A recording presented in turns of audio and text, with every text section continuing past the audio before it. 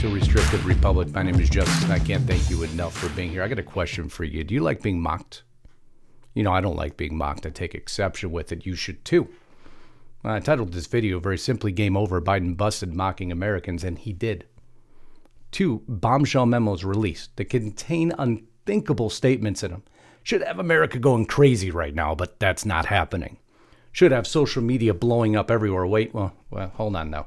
Because if we use social media, the administration will be listening to us and fact-checking us per the administration themselves. So maybe we could start to understand the confusion.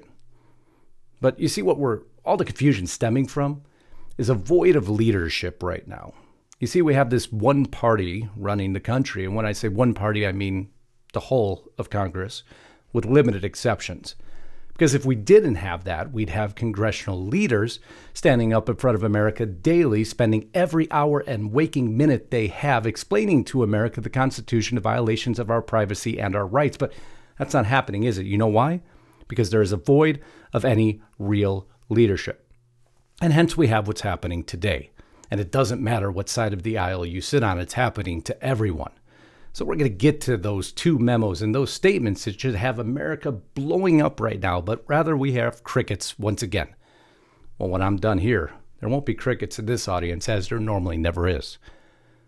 So before we go any further, I got to ask you a huge favor. You know what? I don't ask for donations. There's good reason for that.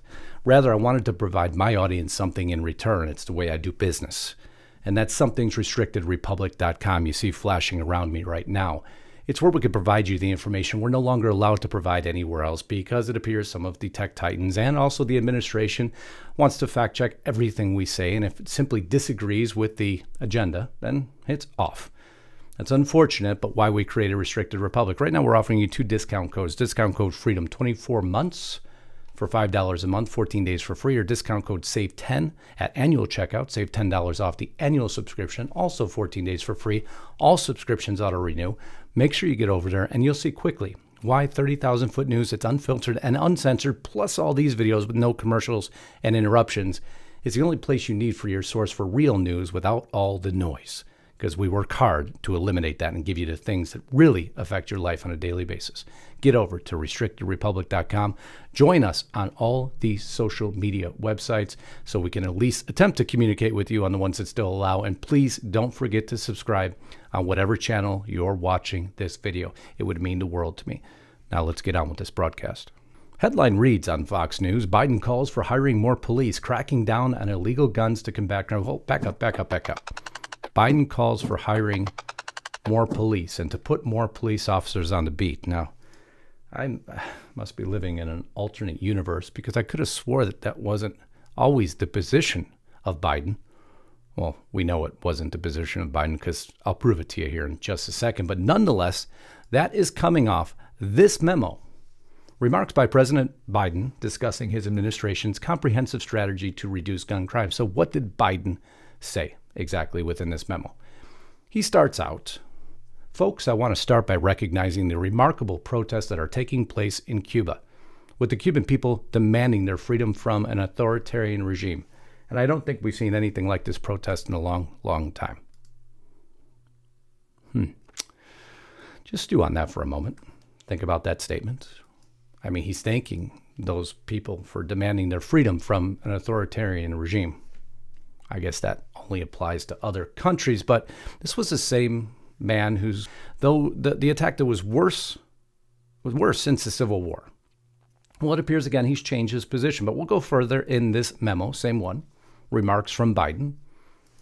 It states, the United States stands firmly with the people of Cuba as they assert their universal rights. Wait, they're allowed universal rights, freedoms.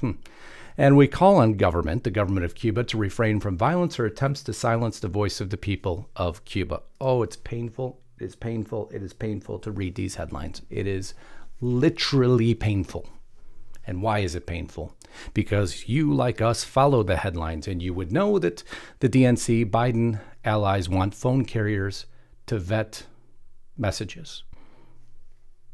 Usually nothing more to be said, but this comes off of this Politico article, potentially a death sentence. White House goes off on blank fearmongers.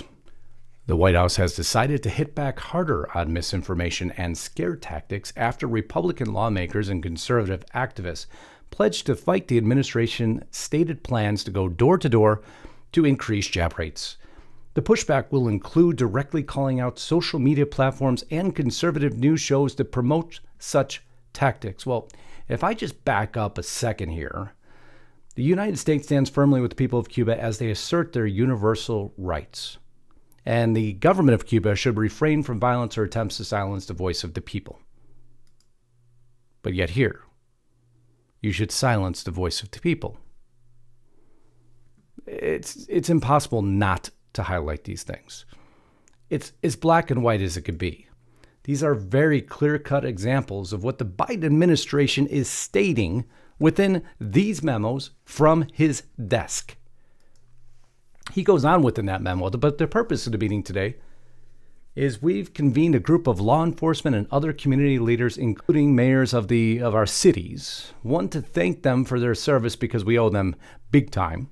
Second, to hear directly from each of them about reducing violent crime and particularly gun violence in our communities.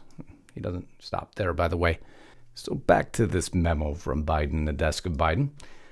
But the purpose of the meeting today is we've convened a group of law enforcement and other community leaders, including mayors of our cities. One, to thank them for their service because we owe them big time. Second, to hear directly from each of them about reducing violent crime. Well, yeah, they have an issue in the big cities.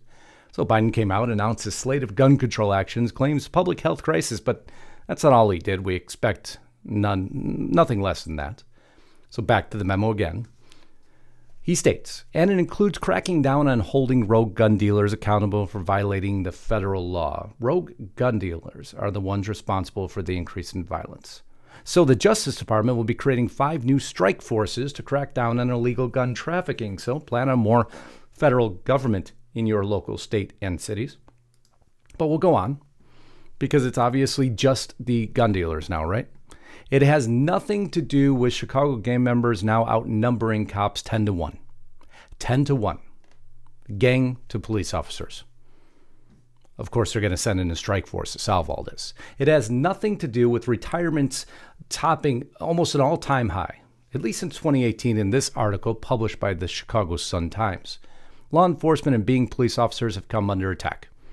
The very movement that Biden is now, well, according to his remarks within the statement, moving against. He states, secondly, it's supporting local law enforcement with federal support they need. Our strategy provides, including funding for law enforcement through the American Rescue Plan. Funding law enforcement, hiring police, and paying them overtime. Now, wait. I know. A lot of people just fell over because they're like, wait now. Biden never said don't defund the police. I don't know what you're talking about. He's staying perfectly in line. As a matter of fact, we can go to the all-knowing Stopes here. Does Joe Biden support defunding the police? Let's see what they claim. There's Snopes up top just to validate this. We'll go down in the article and it says false. False. I need to see nothing else. Well, except for this clip. Surplus military equipment for law enforcement. They don't need that. The last thing you need is an up-armored Humvee coming into a neighborhood. It's like the military invading. They don't know anybody. They become the enemy. They're supposed to be protecting these people. So my generic point is that... Do we agree that we can redirect some of the funding? Yes, absolutely. Maybe I should just play that one more time. Maybe I missed that. We agree that we can redirect some of the funding? Yes, absolutely. Now remember, Snopes declared that statement to be false. Watch what you read. So did he? Yes, Joe Biden absolutely said we should defund the police, and we will stay on that premise. But because he actually believes we've forgotten about all this, that we just missed all the statements he made. He believes that our intelligence is that low. Of course, they have a big problem now because they have crime surging everywhere. Their policies aren't working. Cuba's policies didn't work. The same policies that they are pushing us towards now here in America. So that is the second hypocrisy of the statements made. DOJ acknowledges staggering rise in violent crime as it rolls out efforts targeting gun trafficking. They keep staying on the same motive, but that wasn't the only statement that Biden made within the same day, by the way. We're just going to keep going through these statements. He also stated, Cuba's authoritarian regime, the Cuban people are bravely asserting fundamental and universal rights. Those rights include the rights of peaceful protest and the right to freely determine their own future, and that must be respected.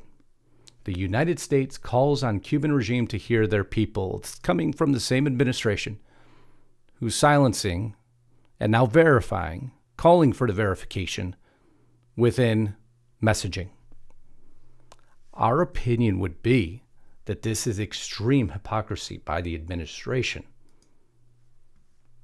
Because even in Cuba, when you say something they don't like, what do?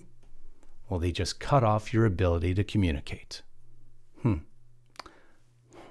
That was the same administration that just called for the Cuban government to listen to their people.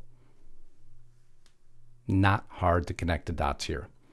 Critics slam Biden administration's reported plan to monitor misinformation text messages. Just want to bundle this together because Biden is mocking you. The administration, in our opinion, is mocking you. Not even indirectly. Had some lawmakers abuzz, thankfully. Lauren Boebert came out.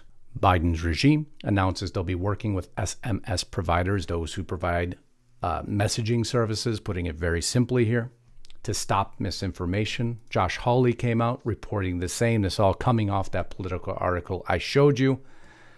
But I guess that's not the only hypocrisy. On plane to D.C., Texas lawmakers are leaving state to break quorum to stop Republican voting bill. Veteran Capitol observers say this is uncharted territory. Except wait now, when I'm asked to get on a plane, that I'm asked to wear a mask with everybody else on the plane, but I guess that doesn't apply to everybody. So maybe I should find a message from the party that you just saw there in that picture. And I'll show you again. You'll see her right there in the center. And here's her picture again with no mask. And this was the same lady who stated Georgia elected new leaders because the outgoing administration and our state executives nationwide would have failed to respond to COVID. The good news, we can curb hospitalizations by hand washing, social distancing, and wearing masks in bold. Looks like Julie Johnson has changed her opinion also. Of course, the mainstream media tried to make this movement into the movement of just an amazing, amazing event. Texas Democrats flee the state to thwart voting restriction laws. Governor has convened special legislative session. Democrats deprived Republicans of quorum last month. They even go on. And you want to know one element of why they're fighting so hard against? Well, CNN covers it for us. I think you'll enjoy this one particular point that is so bad that they have to stop their session and fly to Washington, D.C. immediately drop everything. You want to hear what it is? The bill makes a strict set of mail-in voting rules even stricter. Instead of only a signature, voters applying for a mail ballot would have to provide an ID number or a statement saying they don't have one. And they'd have to provide that same info again when they cast the ballot. They want your ID. Part of this. Get a mail-in ballot. Then you got to show that ID. And you show up with that mail-in ballot to prove it's you. Oh, the horror. Seriously. This is how easy this is to cover. This is how basic this is to cover. This is the hypocrisy that we are all being faced with as our government mocks us. Of course, our opinion, they mock us. What's your opinion? Just gave you 2 memos with somebody pretending like you know nothing that you've seen, that everything you've seen has been an illusion and a lie. Nope. It's stone cold facts provided by the very people who are now going against their own word. But have we expected anything more or anything less from any of our politicians in this time of great need?